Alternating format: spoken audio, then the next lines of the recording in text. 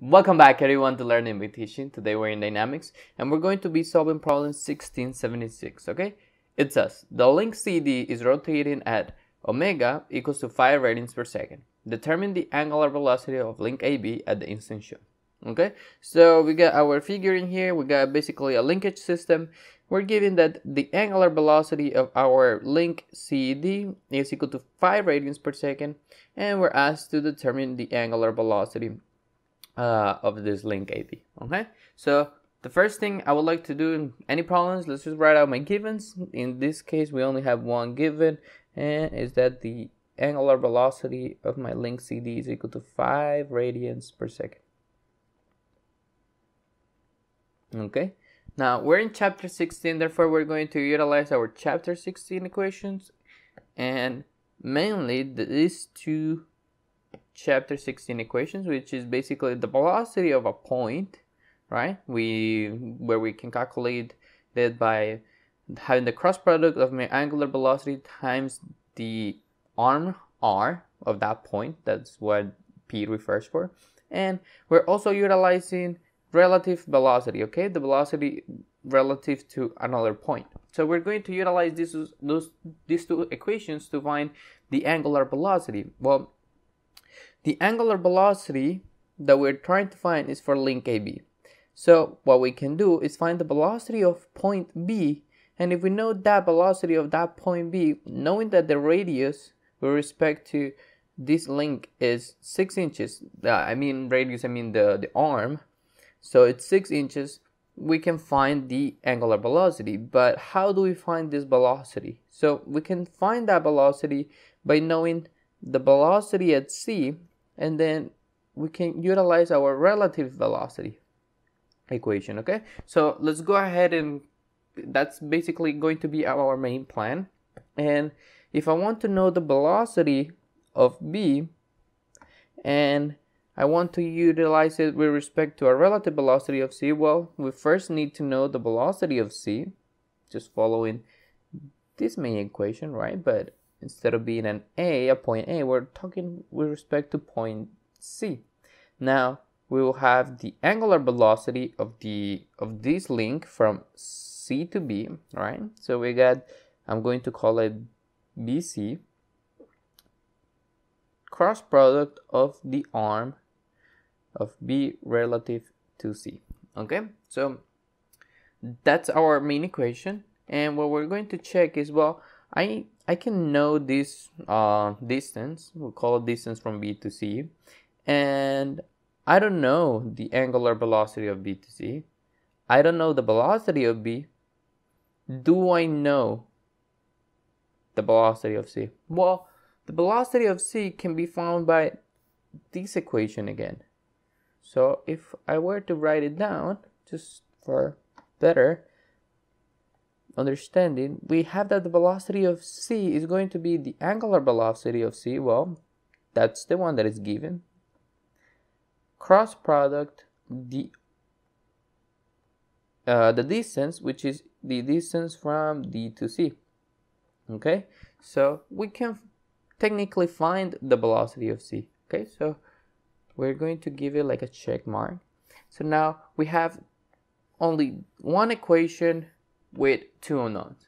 So the idea is to separate this equation into its y and x component, and that way we will have two equations and two unknowns. Okay, so I'm also going to just go ahead and separate my left side. I'm going to make it very similar to my equation 16.9, which is basically the velocity of B is also equal to the angular velocity of AB, right? Cross product the distance from A to B. All right, so we're going to plug these two equations into my main equation. So we're going to have that the angular velocity of AB cross product the distance AB has to be equal to, right? So this is what the velocity of B is equal to this.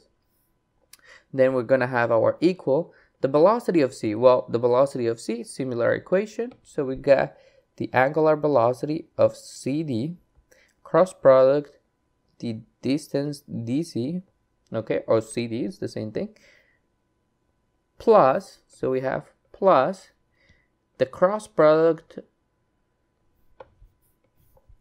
of the angular velocity BC cross product the distance from relative from B to C. Okay, so this will be our main equation. So let's go ahead and start doing we need to start knowing, well, we don't know this one, however we know this. So what we're going to do is we're going to have a cross product. So the first cross product, I'm going to start evaluating them separately, is going to be equal to, so we're going to do the cross product. We have the I, the J, and the K. Then we have the angular velocity of AB. Well, the angular velocity of AB, we don't know it, but since we're in the X and Y plane, that means my angular velocity can only be in the K direction, meaning that it's coming out of the page or inside of the page. Is it positive or negative? Well, by the right hand rule, if I were to put going up, getting out of the page, so kind of looking like this from your angle, looking at the paper, and that way will be positive, meaning that it will be counterclockwise. In other words, positive will be in this direction, but in the drawing they're giving me a negative one, so I will put a negative value, negative the angular velocity of AB in the K direction. In the J and in the I directions, I got 0 angular velocity. Then I have to do the cross product with the distance AB. Well, the distance AB is a merely horizontal positive 6 inches. So I'm going to put 6 inches and then 0 and 0 for the J and K components. So we're going to do this determinant, and we're going to start with the I component. We cross the I column and the I row. We're going to multiply these two in diagonally. So we got equal to 0 minus, and then we multiply negative and negative, that gives me 0 again. Sorry, so we got 0 in the I direction, right? In the J direction, we have, so remember we have a negative in front of our J. We got 0 times 0 and 6 times negative. So we got 0 minus negative 6 omega AB. And this is in the J direction. Okay, so I would like to clean this up a little bit. This minus and this minus becomes a positive, but we also have a negative on the outside. Therefore, at the end, we will have a negative 6 WAB, oops, in the J direction. Okay, now we're going to do the same thing, but for the K direction. So we hide the K column and row. We will have 0 times 0 and 6 times 0. Therefore, we got nothing in the K direction. We got 0 in the K direction. So we're done with the first cross product. We're going to go for the second cross product. So we're going to have the cross product of omega CD, cross product the distance DC or CD, which is the same. We're going to have our I, J, and K. We're starting with the vector, the angular velocity of CD. Well, the angular velocity of CD, okay, is in the K direction as well, right? So, but in this case, it's positive. So we're going to have a positive. And how much is it? A positive 5 radians per second in the K direction. So we got 5, and then we got 0 in the other components. The distance from C to D, well, we have a total distance of 4 inches displayed back in here. Its Y component is going to be the 4 multiplied by the sine of 45, and similarly on the horizontal is going to be the 4 inches cosine of 45 degrees. So we got 4 cosine of 45 degrees. And we got 4 sine of 45 degrees. One thing to notice is that we're going towards my left and we're going up. Therefore, my y distance is going to be positive, but my x distance is going to be negative. We got 0 in the k direction. Therefore, we're going to start doing our cross product. We hide for our I vector. We got 0 times 0 minus this 4 sine 45 times 5. That will give me a total of negative 14.14 in the I direction. Okay, so recall this 2 becomes positive. However, we are having a 0 minus that multiplication. Therefore, we get a negative value. Then we have the negative in front of our j direction. So we're going to start doing our j. So what we're going to do is hide our column and our row. We're going to have a 0 multiplied by a 0. And then we are going to have a negative 4 cosine. That will give me 0 minus 14.14. Same thing again. We got 1, 2, 3 minus in front. Therefore, we're going to end up with only 1 minus. So 14. Oops. Now with the laser, 14.14 in the j direction. Finally, we're going to do the k direction. And we got 0 and 0. Therefore, we got 0 in the k direction. Our final and last cross product is going to be this one. So we got the cross product between the angular velocity VC times the distance BC. Okay, so we're going to do similar process. We got the I, J, K, the angular velocity of BC. Okay, so the angular velocity of VC, we don't know it, right? But we can assume that it's basically in the k direction again. We don't have to assume, it's obviously in the k direction. So angular velocity of BC, we got 0 and 0. Then we have the the distance BC. Well, what is this distance BC? So if we start from B, we are going in the negative direction. And how much are we going? Well, let me write it with red. The angle from here to here should be 90 degrees. Therefore, from here only to there, it should be 60 degrees. So my x component is going to look something like this. All right, and my y component something like that. We're going to have both of them being negative. And the x component is going to be 8 inches multiplied by the cosine of 60 degrees. And my y component is going to be 8, but multiplied by the sine of 60 degrees. Okay, both of them negative.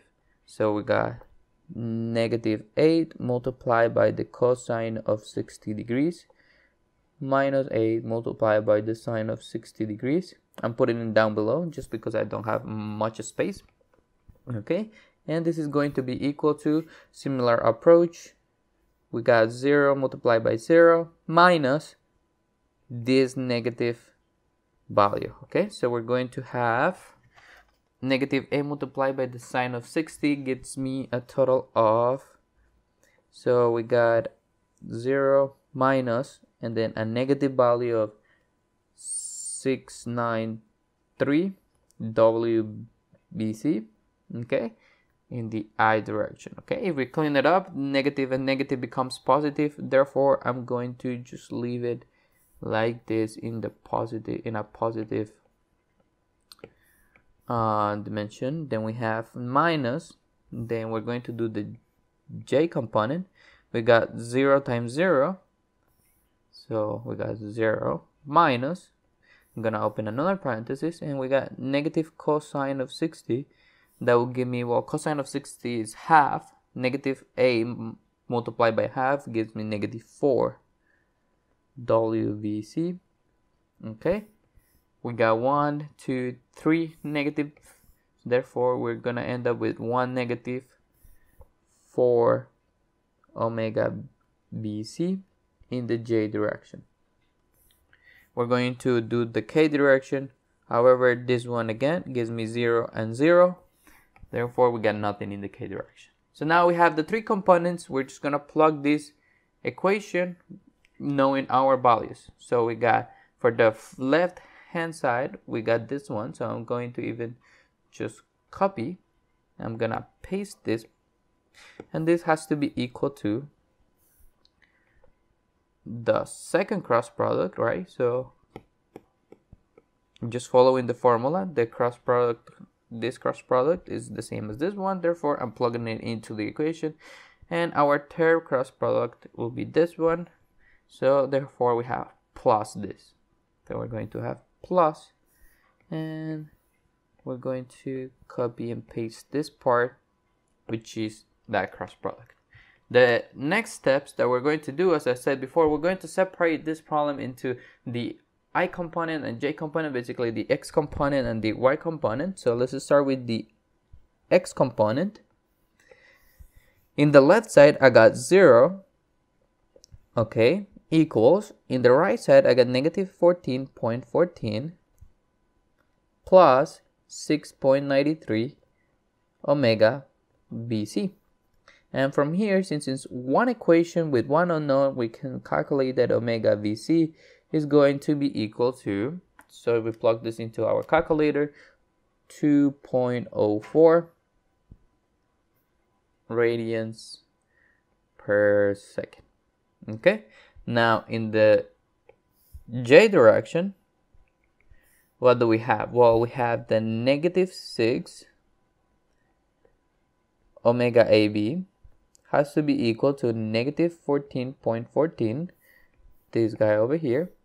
And then we got minus 4 omega VC. Okay, now the omega VC, the angular velocity VC, we already know it. So what we're going to do is plug it in there. So I'm going to multiply this by 2.04 and solve for my angular velocity AB. Therefore, my angular velocity AB is going to be negative 14.14 minus 4 multiplied by 204. All of this divided by negative 6. Okay? And if we plug this into our calculator, this will give me a total of 3.72 radians per second. And just like this, we found out the angular velocity of my link AB, which is our question for this problem. Okay, so determine the angular velocity of AB. So I hope you guys like this video. Please push the like button, subscribe, and I'll see you guys in the next one.